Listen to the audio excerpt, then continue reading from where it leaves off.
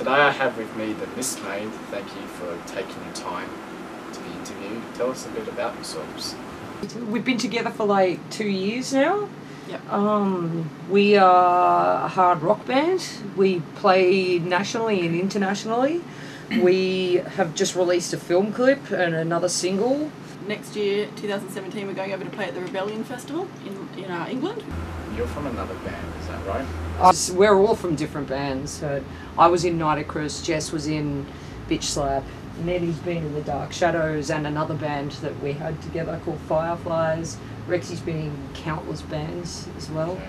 So yeah, Jess and I knew each other when we were young. Our bands played together, and yeah, we just it's sort of just converged on each other, and here we are. This year, 2016, has been, I think, quite a big year for you. Yeah, it's been massive. Well, now Yeah, we've had a very good couple of months. So it Yeah. seems like we had a shitful beginning, and then it got better, and then we got to play with L7, and we went to the awards, and we got Rebellion, and now we're on tour again, and yeah, so... The awards is the Australian Independent Music Awards that we went to the other week. We were nominated for that, so that was really cool. Did you win?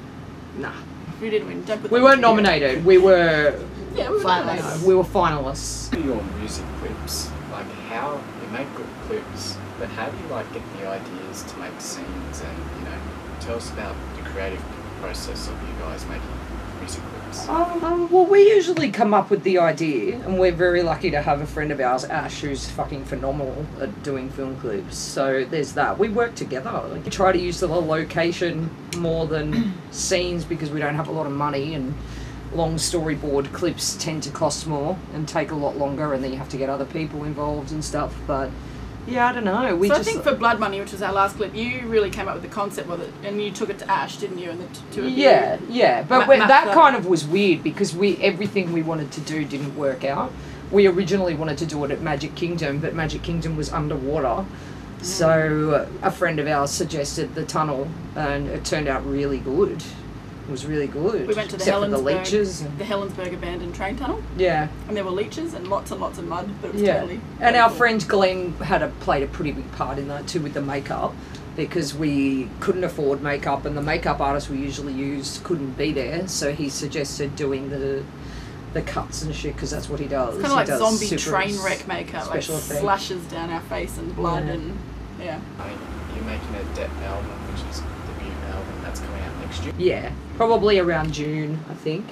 But I think we're going to probably release it overseas first.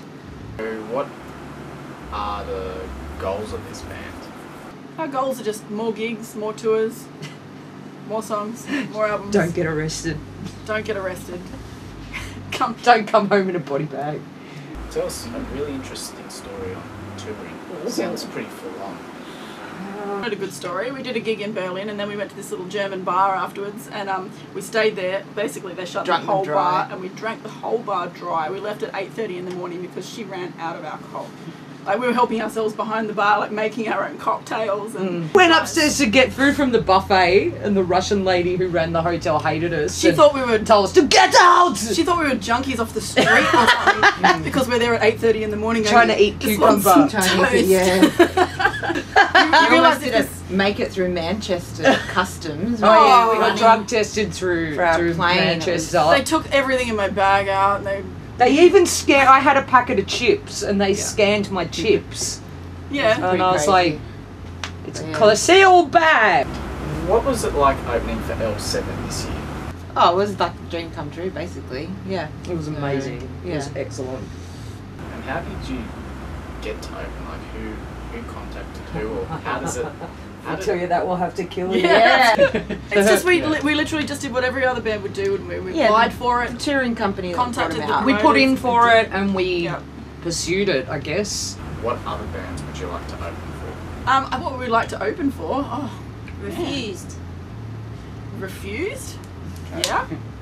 Thanks, Silent Wu. For everyone in Sydney and all over Europe and internationally, how can we see your shows? Go to our page, The Miss Maid, on Facebook. Yeah. Or www.themissmaid.com, and that has links to everything.